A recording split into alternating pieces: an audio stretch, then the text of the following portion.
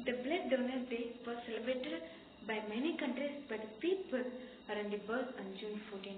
You guys have a little confusion that why am I speaking about this Blood Donors Day? And yeah, June 14 is considered as World Blood Donors Day. I'm VIDHYAASHRAM from grade 11 and I'm here to talk about this special day. And yeah, this day is celebrated in the occasion of Carl Landstein, who was the founder of this day. And also, the first Blood Donors Day was celebrated in 2004 and it became quite popular in 2005. Each and every year, we celebrate this day under a theme. This year, 2023, we follow this day under a theme of Save Blood, Save Plasma, Share Life, Share Often.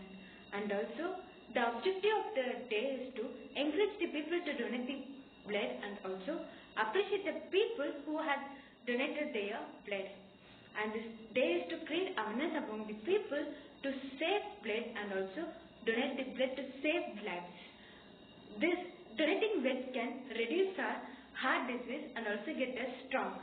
In human beings, there is 4 types of blood groups. They are O positive, AB positive, B positive and A positive.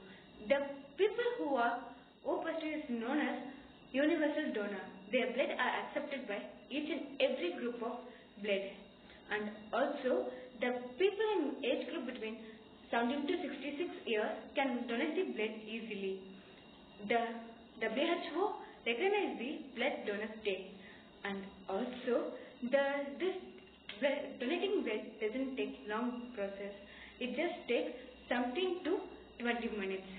And also, taking a single step can change the entire world. I hope that donating blood can save many lives. Let us do together. Thank you all who have given this opportunity to speak about this special day. Thank you all.